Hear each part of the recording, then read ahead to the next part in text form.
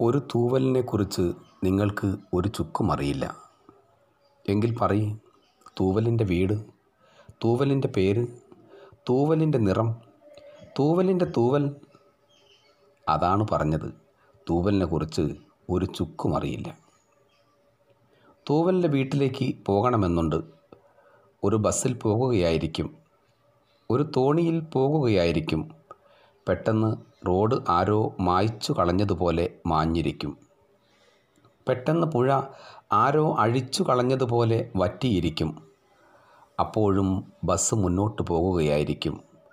അപ്പോഴും തോണി മുന്നോട്ട് തുഴയുകയായിരിക്കും.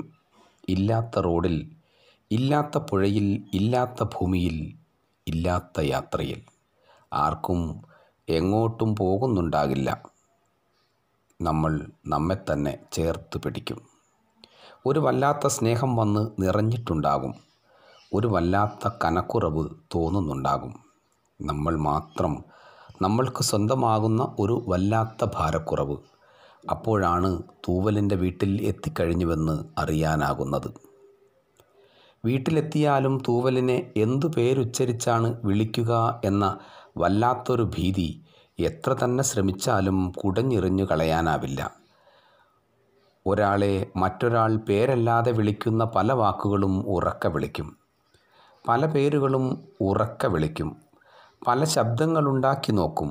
ഒരു മറുവിളിയും ഉയരില്ല. അങ്ങനെ ആരെങ്കിലും ഒരാൾ അവിടെയുണ്ടെന്നതിന് ഒരു സൂചന പോലും കിട്ടില്ല. ശരിക്കും ഒരു ശബ്ദവും കേൾക്കപ്പെടുന്നുണ്ടാകില്ല.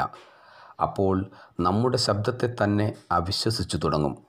ശബ്ദമുണ്ടാകുന്ന തൊണ്ടക്കുഴൽ വെറുമൊരു തുണ്ടിറച്ചിയാണെന്ന് തോന്നിത്തുടങ്ങും.